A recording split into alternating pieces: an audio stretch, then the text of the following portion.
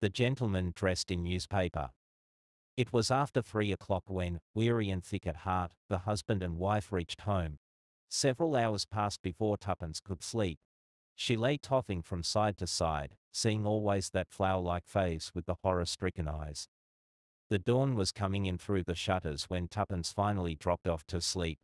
After the excitement, she slept heavily and dreamlessly.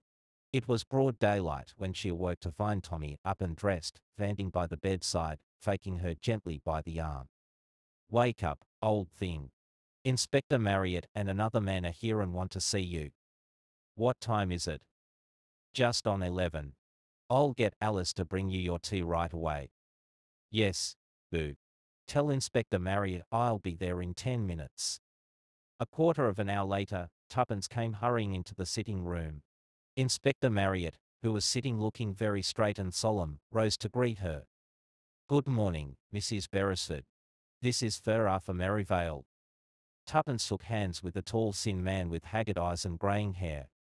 "It's about this sad business last night," said Inspector Marriott. "I want Sir Arthur to hear from your own lips what you told me, the words the poor lady said before she died. Sir Arthur has been very hard to convince." "I can't believe," said the other, "and I won't believe, that Bingo Hale ever hurt a hair of Ray's head." Inspector Marriott went on. "We've made some progress since last night, Mrs. Beresford," he said. "First of all, we managed to identify the lady as Lady Merivale. We communicated with Sir Arthur here. He recognized the body at once, and was horrified beyond words, of course. Then I asked him if he knew anyone called Bingo.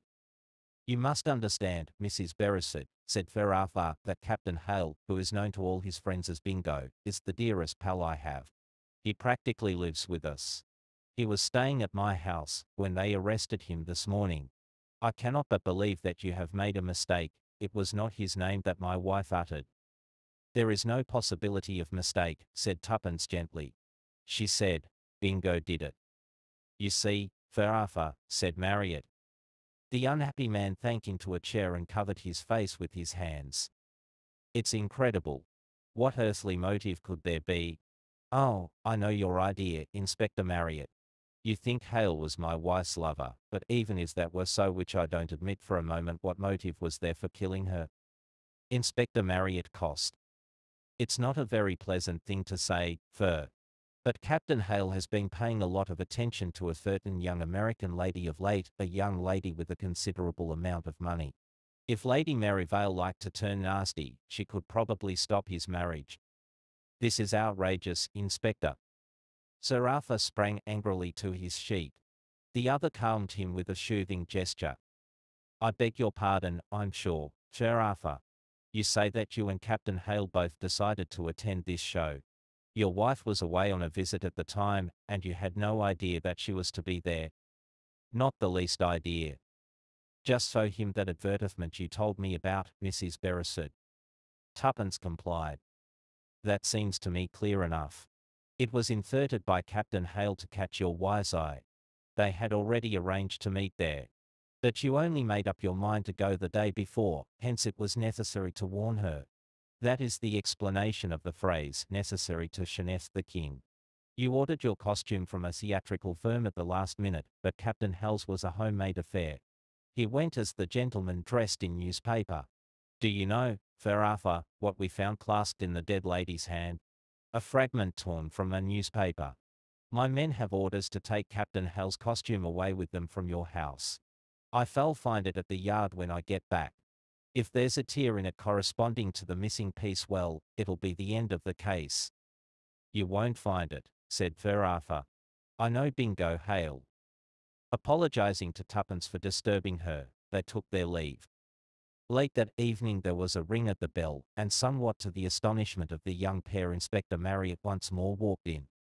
"I thought Blunt's brilliant detectives would like to hear the latest developments," he said, with a hint of a smile. "They would," said Tommy. "Have a drink?"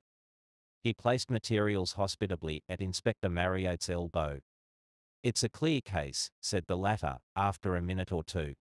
"Data was the lady's own. The idea was to have made it look like suicide evidently, but thanks to you to being on the spot, that didn't come off. We've found plenty of letters they've been carrying on together for some time, that's clear without Ferrafa tumbling to it. Then we found the last link. The last what? Said Tuppence sharply. The last link in the chain, that fragment of the Daily Leader. It was torn from the dress he wore, fits exactly. Oh, yes, it's a perfectly clear case. By the way, I brought round a photographs of those two exhibits. I thought they might interest you. It's very seldom that you get such a perfectly clear case. Tommy, said Tuppence when her husband returned from showing the Scotland Yard man out, why do you think Inspector Marriott keeps repeating that it's a perfectly clear case? I don't know. Smug satisfaction, I suppose. Not a bit of it. He's trying to get us irritated. You know, Tommy, butchers, for instance, know something about meat, don't they? I should say so, but what on earth? And in the same way, greengrocers know all about vegetables, and fishermen about fish. Detectives, professional detectives, must know all about criminals. They know the real thing when they see it, and they know when it isn't the real thing. Marriott's expert knowledge tells him that Captain Hale isn't a criminal, but all the facts are dead against him. As a last resource, Marriott is egging us on, hoping against hope that some little detail or other will come back to us, something that happened last night which will throw a different light on things. Tommy, why shouldn't it be suicide, after all? Remember what she said to you. I know, but take that a different way. It was Bingo's doing his conduct that drove her to kill herself. It's just possible. Just. But it doesn't explain that fragment of newspaper. Let's have a look at Marriott's photographs. I forgot to ask him what Hal's account of the matter was. I asked him that in the hall just now. Hale declared he had never spoken to Lady Merivale at the show. Says somebody shoved a note into his hand which said, "Don't try and speak to me tonight." Arthur suspects. He couldn't produce the piece of paper, though, and it doesn't sound a very likely story. Anyway, you and I know he was with her at the Ace of Spades, because we saw him. Tuppence nodded and pored over the two photographs. One was a tiny fragment with the legend Daily Lay and the rest torn off. The other was the front sheet of the Daily Leader with the small round tear at the top of it. There was no doubt about it. Those two sitted together perfectly. What are all those marks down the side? Asked Tommy. Stitches, said Tuppence. Where it was phoned to the others, you know. I thought it might be a new scheme of dots, said Tommy. Then he gave a slight shiver. My word, Tuppence, how creepy it makes one feel. To think that you and I were discussing dots, and puzzling over that advertisement, all as light-hearted as anything. Tuppence did not answer. Tommy looked at her and was startled to observe that she was staring ahead of her, her mouth slightly open, and a bewildered expression on her face. Tuppence, said Tommy gently, shaking her by the arm, what's the matter with you? Are you just going to have a stroke or something? But Tuppence remained motionless. Presently she said in a faraway voice. Dennis Reardon. Oh, said Tommy, staring. It's just as you said. One simple innocent remark. Find me all this week's Daily Leaders. What are you up to? I'm being McCarty. I've been worrying round, and thanks to you, I've got a notion at last. This is the front seat of Tuesday's paper. I seem to remember that Tuesday's paper was the one with 2 dots in the L of leader. This has a dot in the D of daily and 1 in the L too. Get me the papers and let's make sure. They compared them anxiously. Tuppence had been quite right in her remembrance. You see, this fragment wasn't torn from Tuesday's paper. But Tuppence, we can't be sure. It may merely be different editions. It may, but at any rate, it's given me an idea. It can't be coincidence, that's certain. There's only one thing it can be if I'm right in my idea. Ring up Sir Arthur, Tommy. Ask him to come round here at once. Say I've got important news for him. Then get hold of Marriott. Scotland Yard will know his address if he's gone home. Sir Arthur Merivale, very much intrigued by the summons, arrived at the flat in about half an hour's time. Tuppence came forward to greet him. I must apologize for sending for you in such a peremptory fashion, she said. But my husband and I have discovered something that we think you ought to know at once. Do sit down. Sir Arthur sat down, and Tuppence went on. You are, I know, very anxious to clear your friend. Sir Arthur shook his head sadly. I was, but even I have had to give in to the overwhelming evidence. What would you say if I told you that chance has placed in my hands a piece of evidence that will certainly clear him of all complicity? I should be overjoyed to hear it, Mrs. Beresford. Supposing, continued Tuppence, that I had come across a girl who was actually dancing with Captain Hale last night at 12 o'clock, the hour when he was supposed to be at the Ace of Spades. Marvellous! Cried Sir Arthur. I knew there was some mistake. Poor Vere must have killed herself after all. Hardly that, said Tuppence. You forget the other man. What other man? The one my husband and I saw leave the booth. You see, Sir Arthur, there must have been a second man dressed in newspaper at the ball. By the way, what was your own costume? Mine? I went as a 17th century executioner. How very appropriate, said Tuppence fostly. Appropriate, Mrs. Beresford. What do you mean by appropriate? For the part you played. Shall I tell you my ideas on the subject, Sir Arthur? The newspaper dress is easily put on over that of an executioner. Previously a little note has been slipped into Captain Hale's hand asking him not to speak to a certain lady. But the lady herself knows nothing of that note. She goes to the Ace of Spades at the appointed time and sees the figure she expects to see. They go into the booth. He takes her in his arms, I think, and kisses her the kiss of a Judas, and as he kisses he strikes with the dagger. She only utters one sad cry, and he covers that with a laugh. Presently he goes away, and to the last, horrified and bewildered, she believes her lover is the man who killed her. But she has torn a small fragment from the costume. The murderer notices that he is a man who pays great attention to detail. To make the case absolutely clear against his victim, the fragment must seem to have been torn from Captain Hale's costume. That would present great difficulties unless the two men happened to be living in the same house. Then, of course, the thing would be simplicity itself. He makes an exact duplicate of the tear in Captain Hale's costume, then he burns his own and prepares to play the part of the loyal friend.